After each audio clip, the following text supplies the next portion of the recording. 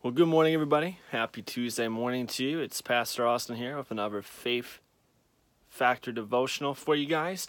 This is going to be the second to the last Faith Factor devotional we have this week, obviously today, and then next week.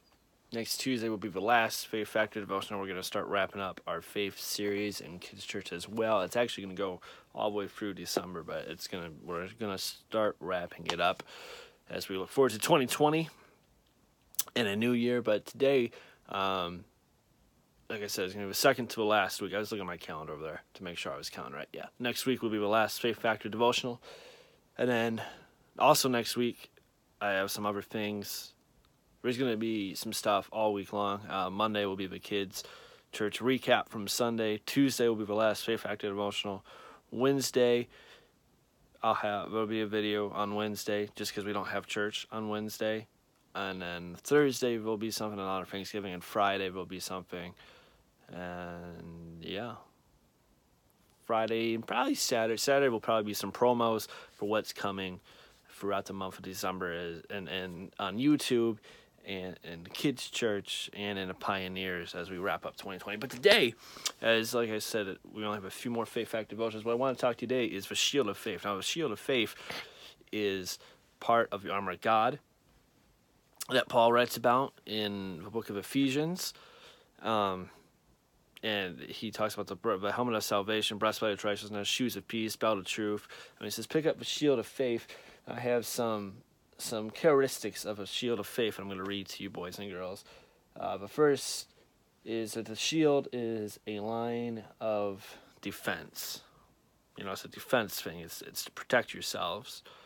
You hold it in defense so you can stop the enemy's blows against you. Like Captain America, if you guys have ever seen any of the Captain America movies or the Avengers, when people are shooting their guns at him or trying to punch him, he raises that shield up in defense.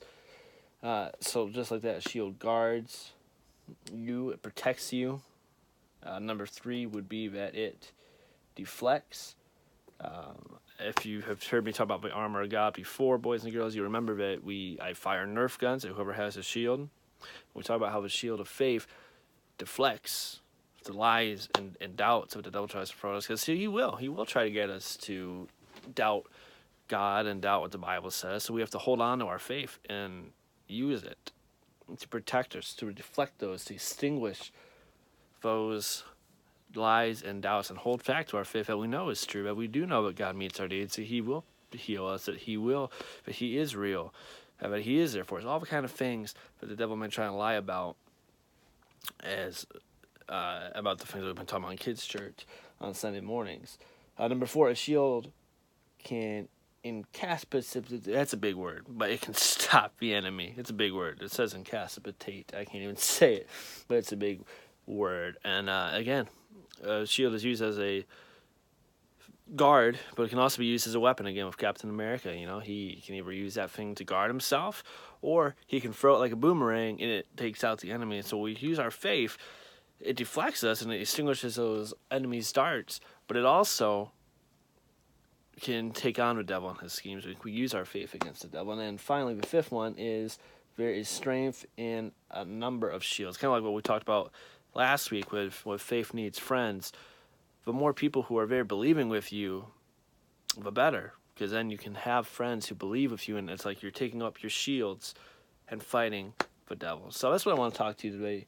Let me exit out of this really quick. The shield of faith is important. The whole armor of God is important. We need to be wearing that daily, and take up the shield of faith and the sword of the Spirit, which is the Bible, and get ready to do a war, because we have an enemy who wants to take us out. So that's what I want to talk to you about today. Just a reminder, we have our Pioneers tomorrow night at 7. It will be the last Pioneer meeting of November, because we have no church next Wednesday, and then we'll be back tomorrow night, and then we'll be back again on Sunday morning for our Thanksgiving, our pre-Thanksgiving service, I guess you call it. I've called it a Thanksgiving service, but then some of you boys are going to say, that's not Thanksgiving yet. Well, it's our pre-Thanksgiving service. I remember, I have a treat for you guys on Sunday if you're good, and Thanksgiving themed. And then, like I said, I'll have things on Facebook and YouTube or one or the other all week long next week, just because it's the week of Thanksgiving, and then I want to do something special. So I will see you guys tomorrow. Hope you have a great Tuesday. And yeah, if you message Andrew, make sure you tell Andrew happy birthday. It's his birthday today. All right. So I will see you guys tomorrow night. Bye.